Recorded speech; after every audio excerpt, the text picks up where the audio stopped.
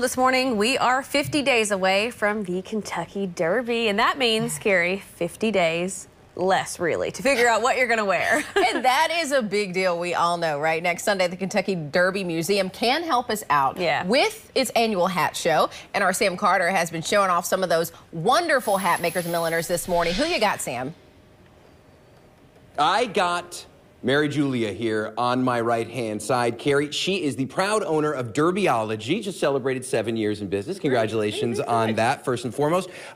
You make fascinators. You do not make hats. You just make fascinators. Why do you make fascinators? And they're such cool statement pieces. Is that kind of the whole idea of it? That is. I love the showstopper kind of mentality of, you know, going big or going home. And I think the trend was really on the uptick when I started in and just kind of ran with it and had so much fun, such great feedback. And they're a little bit friendlier on like the hairstyle that you're going with on race day. Don't have as much of like the hat head tendency. And they're like more comfortable than people would estimate. So that's really cool. Now, I want to turn it over to Kaylin and Terry now. Let's start with Kaylin. She's wearing a really cool, when I think of it, I don't think of bows and things, but this is such a cool piece. Talk to me about that. Thanks. Yeah. So I love the illusion of adding some pieces that are maybe a little bit unexpected, the way that it gives kind of that floating effect. So oversized bows are big right now in the fashion world, and so I thought, how fun would that be to kind of incorporate on a headpiece?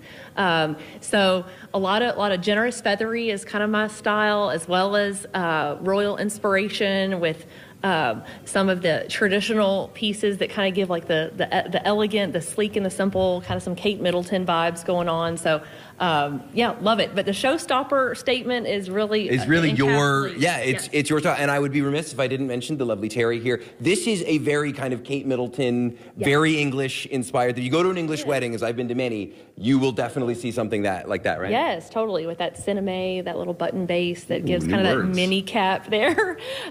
It's so much fun. And in the creation of some of these pieces, I tell myself this anyway, that it kind of allows me to be sort of a sculptor. With the cinnamon actually will form to the way it's manipulated, so I can kind of create different shapes with it, and also adding in like the seamstress piece and the architecture and the artistry. So it is a fun combo. There's so much that goes into it, and you are accepting a very limited number of bookings right now. People don't have a lot of time to book you, though, only till the end of the month. That's right. So taking a limited number of customs this year for Derby 150, just expecting a tidal wave, as I've already seen.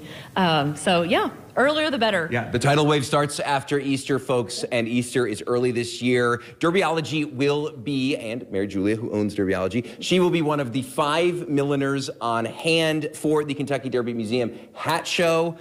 It's going to be a really, really cool event. You'll find links to tickets on that on our website later today, WLKY.com. Can't wait for the 9 o'clock hour. A ton going on. These are neat. You're neat. They're neat. You guys at home are neat, too.